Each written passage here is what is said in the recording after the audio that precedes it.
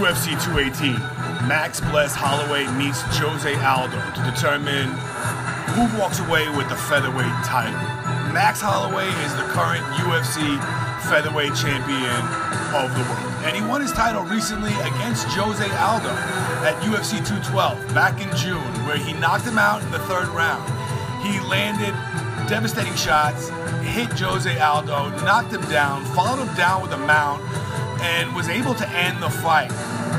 Max Holloway is on an amazing 11-fight winning streak, and he's able to go out there and use his speed and find openings, and really is a savvy striker. In the first fight at UFC 212, we saw mostly a stand-up fight, and we saw Max Holloway dominate the first 3 rounds. And if Jose Aldo would have got through the third round, it definitely would have been a 10-8 round, maybe even a 10-7 round. Max Holloway dominated Jose Aldo, and he was able to win the fight pretty easily. It was a one-sided affair. Max Holloway proved that he's a dominant champion. He went through 10 opponents in order to get the title. He was one of the most tested champions of all time. And at UFC 218, we're going to see if Max Holloway can defend his title against Jose Aldo, who is considered the greatest featherweight of all time. Jose Aldo went on an amazing 18-fight winning streak, and it's the greatest winning streak in featherweight history.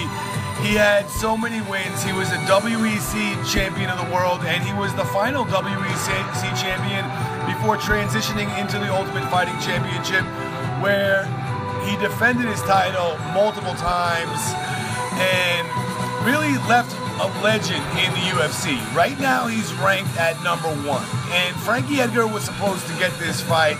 He had to pull out of this fight, and we're getting to see a rematch, a real classic. I want to ask you guys, the fans, how you feel about this fight between Jose Aldo, the great featherweight, and Max Bless Holloway, the new incumbent. Now, Max has a higher ratio of strikes in his fights. He has a 2-to-1 power shot striking advantage over Jose Aldo. So he's got a higher output, and that's really what got him to win the first fight. He was able to tee off and hit Jose Aldo at will.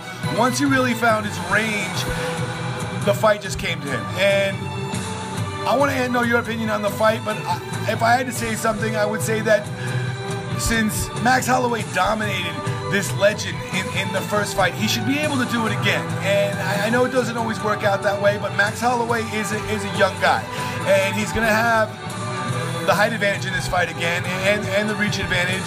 And if he has the speed advantage, he should be able to do what he wants in this fight. Now, the only way I can see Max Holloway losing this fight is if it goes to his head. He's 25 years old now, and he just needs to keep cool, do what he does, and continue winning, and really go out there and fight the same fight. Remember what he did against Jose Aldo that worked, and remember what didn't work, and make it even a better fight. Now, could Jose Aldo go out there and keep his legend going, defeat Max Holloway? Of course he can. That's what's great about this sport. But I'm going to go with Max Bless Holloway. I think he's a phenom at this point.